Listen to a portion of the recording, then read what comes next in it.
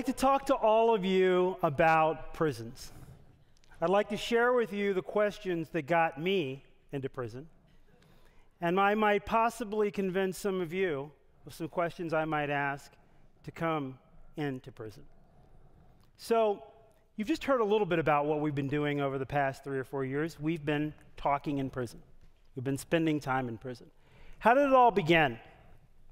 Well, it started with a dinner party.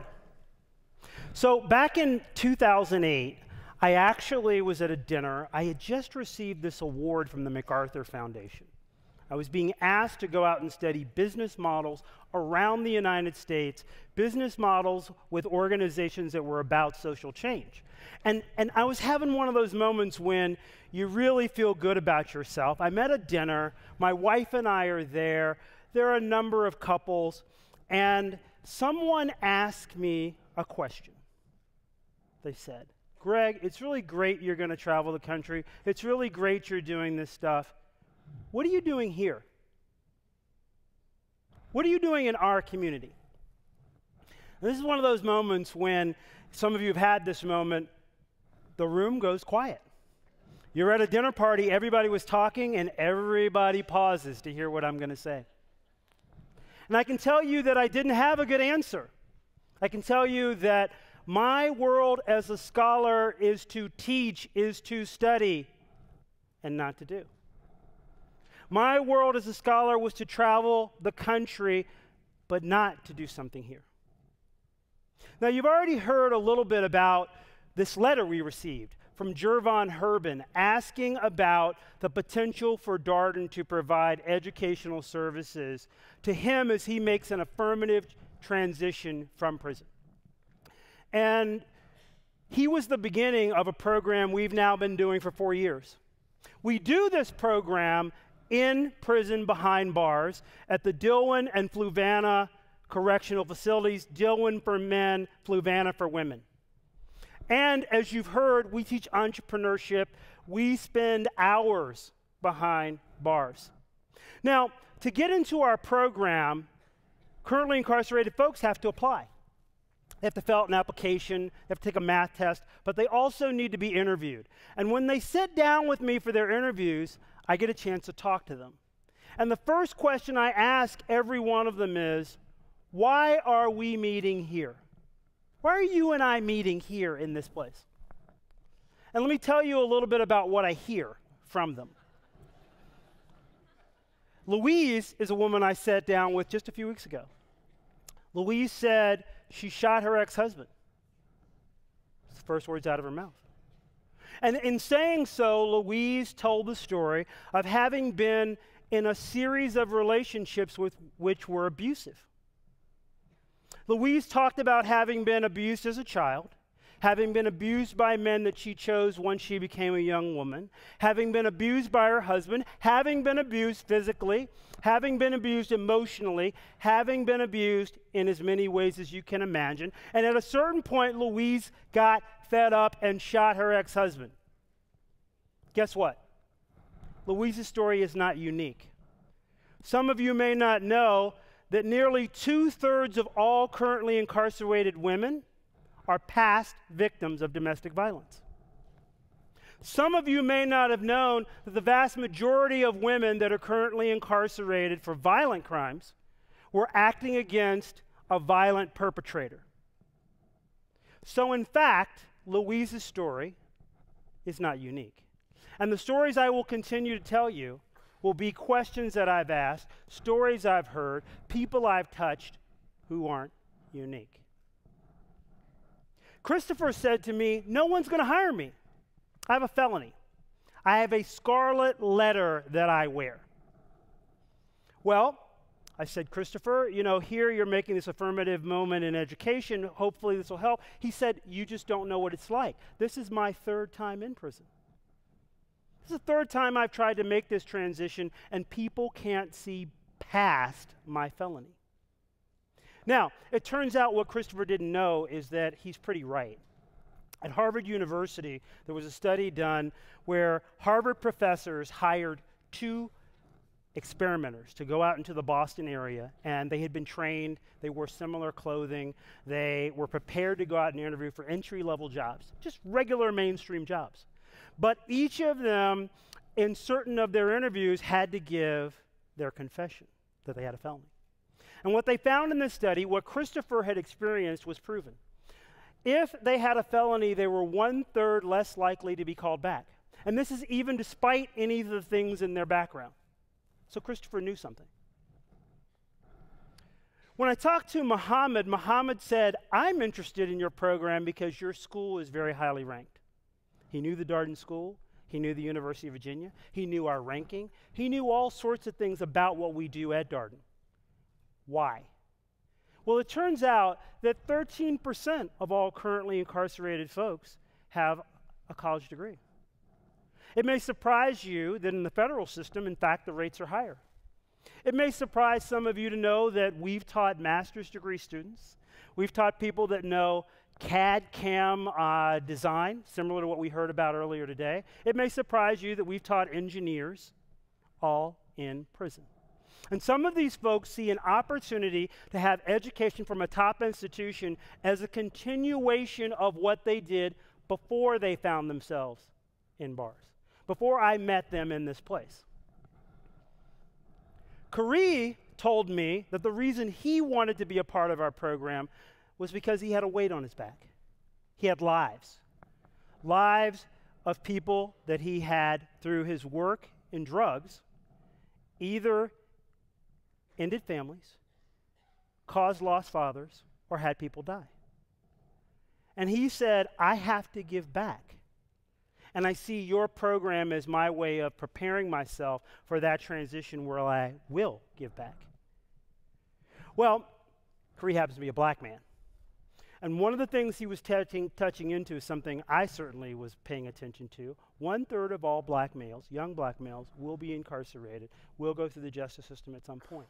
And Kari felt that although he's concerned about that number, he's concerned about the role he played in that number. And his desire, his design, his hope was to use this education to change that. These were all people we admitted into our program. Since 2010, you heard that's when we started the program. We began teaching entrepreneurial fitness. We've moved on to teach financial literacy and capability. We now do what we call a resilience capstone program. That's a program where we teach people about things like how to negotiate a lease when they go out looking for an apartment, how to ask for a raise on a job, how to deal with what happens when you get a bad review. And so we try to give them these ways, these learnings in important areas that we hope will help them make that transition. That dream that Jervon Herbin had when he wrote the letter is now reality. Now, we've graduated more than 13. In fact, we've graduated 87 folks. And again, from both a men's facility and a women's facility. Now, I should also tell you that while we have these 87 graduates, we also have another change going on. You see, our MBAs teach in prison. Our faculty teach in prison. In fact, I suspect some of my MBAs that teach in prison are in this room right now. In fact, what we do is we attempt to take the notion that a fish who swims in water can't help but be changed.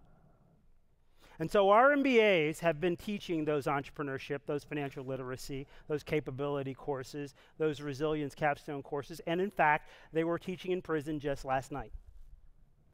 30 Darden MBAs are teaching this year. So I asked them, why are you teaching in prison? Laura said, because of my father. Laura is a past president of the Darden student body. And her father had spent time in prison, and she used to go visit him. And Laura had her own scarlet letter that she felt embarrassed to share in the Darden community because at Darden, everyone is above average. Well, because everyone is above average, what Laura tied into was also something that we know. The United States has the largest corrections system in the world. The success of our war on drugs is that we now incarcerate 1.5% of our population, and we have another 1% that is on probation and parole. Both in percentage and magnitude, we have the largest correction system in the world. We won. Hallelujah, congratulations, we're the best. 90% of all incarcerated persons will actually be released, folks. That may surprise some of you. Now, Matt came to me, said he wanted to teach, and he said, because buddies I served with are in prison. Well, Matt was right. In fact, what Matt knew is that 1/6 of all Iraq or Afghanistan veterans are currently behind bars. That may surprise you. Post-traumatic stress disorder, challenges getting jobs. The reality of that transition has meant some people have come from the battlefield to the prison. In fact, right now, in our Dillwyn Correction Facility, we have 3 veterans. Bryce said he wanted to give back. Remember that statement I made about the fish that swims in the water is changed? Bryce believed that to be a business leader, one needs to be able to teach business concepts to people across a broad range of backgrounds. And in fact, what Bryce did was he recognized that by learning to teach business concepts to people who didn't happen to have MBAs, he would learn to lead. The MBAs are answering this call, and so far in our 3 years, 73 MBAs have volunteered, and again, 30 this year alone. These are folks that come from Goldman Sachs, they come from JP Morgan, they come from American Express. They can afford a $100,000 degree, and they spend their time behind bars. And they're going to the best firms in the country, and they care. And they spend this time, and they're changed. They wouldn't change the experience. And someday, my MBAs who graduate from this program will lead firms, and they will say, why do we not hire anyone with a felony in our company? Because I know some felons, and they can do the work. Now, there's some questions I ask myself. Why do I spend time in prison? Well, I spend time in prison first off because I'm a citizen. Some of you may know that we as a state, we as a country, spend, not only we have this large prison system, we spend quite a bit of money. In the state of Virginia, we spend $26,000 per inmate per year for incarceration. In case those of you didn't know, that's more than we spend to send someone to the University of Virginia, the most expensive public institution in the state. As a citizen, when I look at the massive size of the spending that we make, I care about the prison system, and I care about changing recidivism.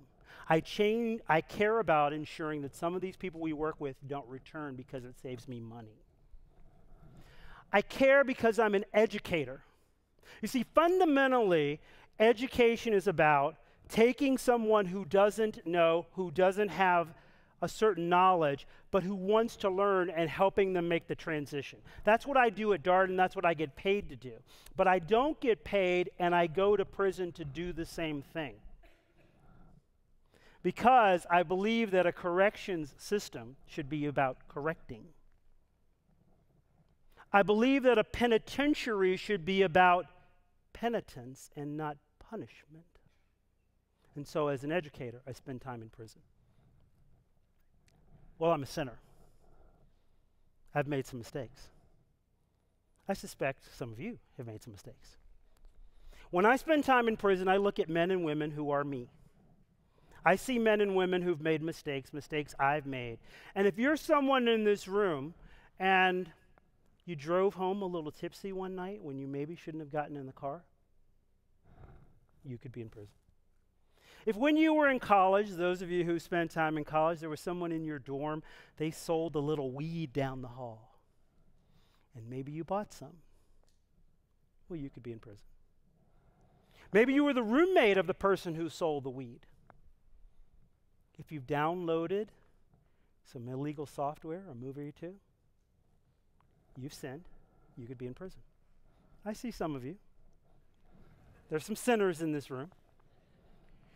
And if you're a sinner, then you know you are not that much different from the people we work with in prison. You already know that. I'm a human. The cost of our correction system to people's lives is significant. The cost of our correction system to families, to brothers, to sisters, to mothers, to fathers. Letters I have sent to children. Mothers and fathers I have seen at graduation when we run our prison program graduation talking about their children coming home. I'm a human, and I can't help but care. Finally, unlike what I said that night at dinner, I'm an activist. I mean to make change. And this is how I think we can make change. Well, now I've got some questions for you. Let's imagine we're at our own dinner party. Let's imagine we're having that moment where the room gets a little silent for all of us. What are we doing here? What are we doing in our community? What are we doing about our corrections system, our corrections problem? Charlottesville is known as one of the greatest cities in the world, greatest cities in the United States, greatest places to live. Wonderful. What if Charlottesville was the city? What if our community was the community where we showed the nation how to transition people from prison? What if our university, just as we're doing in the Darden School, expanded that notion that we will be about this change throughout? What if our communities, our institutions of our nonprofit institutions, our schools, our religious institutions, what if they spent time with open arms bringing our brothers and sisters back into our communities? What if we showed people that corrections should be about connections? What if we had a community where we said, when people return, they return to all of us? That might be something special. That might be something unique. And so I ask this question, and I appeal to you. These are a few photos of our folks. These are the places we spend our time. You may not be able to spend time in prison, but you could certainly connect with that 90% of people that will be released. What I'm hoping is that you will swim in the water and be changed in the way I've been changed, in the way my students have been changed. And I hope you will respond to the question I was asked at dinner. What are you doing in our community? I want to thank you for your time. I want to invite you to the conversation. Thanks very much.